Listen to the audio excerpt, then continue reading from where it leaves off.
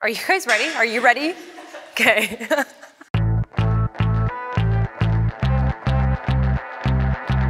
The goal of today's workout is to get an awesome plyometric workout in.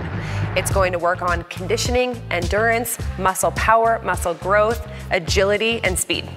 What's great about plyometrics is that it incorporates everything. So you can use it as a cardio workout. You can use it as a muscle building workout. I like to put it in as a second leg day into my workout. So if you're training legs, that's one thing, and then you can add in a plyometric workout like this one that you're going to see today that is really leg focused as your second leg workout of the week. So it really is a multitasking workout where you're going to torch fat, burn calories, and build muscle all at the same time. Okay, we're ready to get started. We're doing 7 plyometric exercises. We're moving from one exercise to the next with 15 seconds or less in between each exercise. Once you're done with the entire circuit, you're gonna rest 3 full minutes, grab some water, and hit it back up again. Trying to repeat this entire sequence 4 times through. Exercise 1 is speed skate hurdle hops. You can use anything right here. As long as it's under a foot high, you should be good. You want to practice athleticism here. So you're going to jump all the way across, get the back foot behind you. You can touch that toe if it helps you balance out in between each side, and you're jumping over. The goal here is to get up as high as you can. You don't want to focus on the lateral movement quite as much. You want to make sure you're getting some air and jumping off of that foot every single time. All right, let's do it. 50 reps. For the speed skate hurdle hops, we're working on many different things as we are in all plyometric moves, but this one specifically focuses on your legs and your glutes, specifically the outer legs, your outer thighs. And it really works on all of your speed and your agility and your athleticism. So the point is to get a lot of air, get your feet off the ground, land softly, and get it done. All right, exercise 2, high knees. Again, want to make sure those knees are getting up there. If you have some sort of a target, that's great. You can just use your hands. Make sure your feet are moving quick and you're getting as much air as possible. 50 times. High knees is a really highly cardiovascular exercise. You want to get the knees up as high as possible and really be quick on your feet. These exercises are all about speed and agility and moving quickly and landing softly. So you don't just want to jog in place. You want to get your knees up high. That works all of the leg, especially your quads. Next exercise, lateral hurdle hops. You can pick anything. Remember, height and quick feet. Land softly, land quickly, and get 50 reps done. These are different than the speed skate hurdle hops that we did at the very beginning. These are lateral hurdle hops, so you're using 2 legs. When I build a plyometric workout, I really want to use 2 legs at a time as well as 1 leg at a time.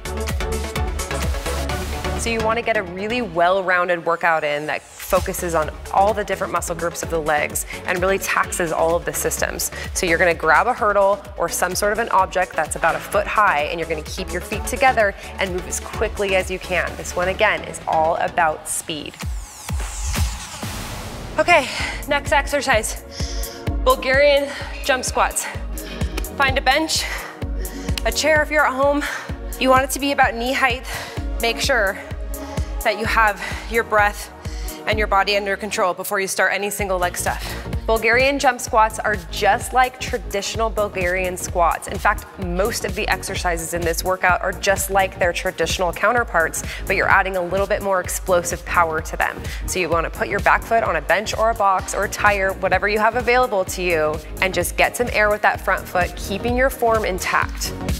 At this point, you're about halfway through the workout. You're back to a single leg. If you've noticed the pattern a little bit, we're doing 1 leg, we're doing both legs, and then we go back to a single leg again. So I'm really trying to get some rest and recovery built into it because it's a very taxing workout.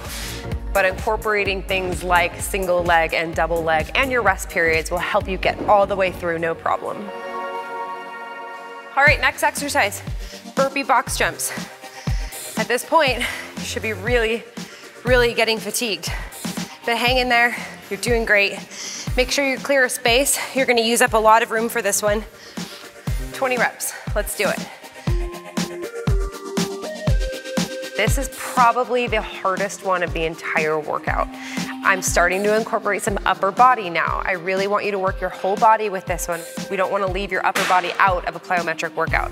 So there's lower reps on this one, and you're gonna know why really quickly because we're using so much energy and multiple muscle groups here.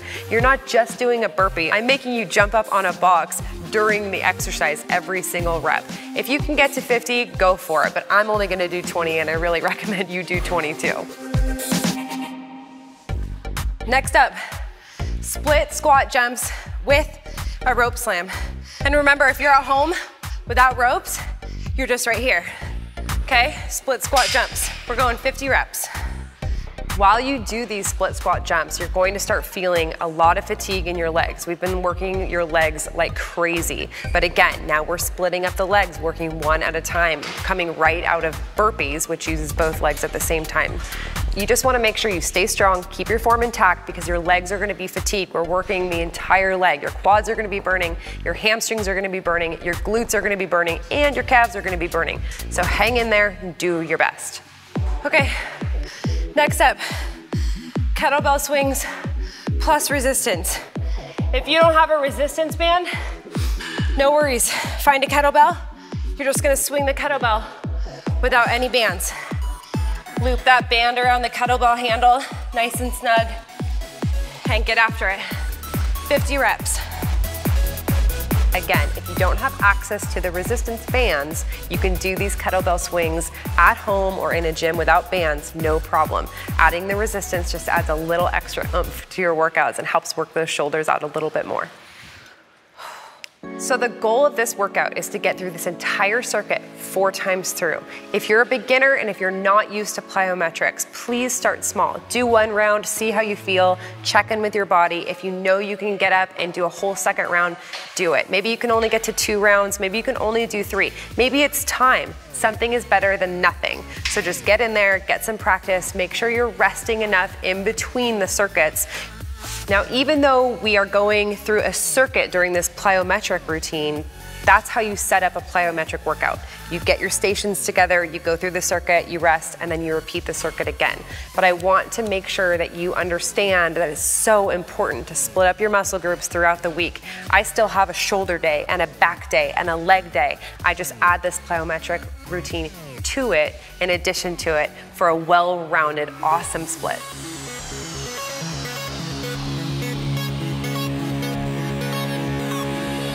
If you have any questions for me about today's workout, scroll down and leave a comment below. I'd love to hear from you. To find me on Body Space, look for Jessie Fitness, and to visit my website, go to jessiefitness.com. And of course, for awesome free articles and videos like this one, always come back to Bodybuilding.com.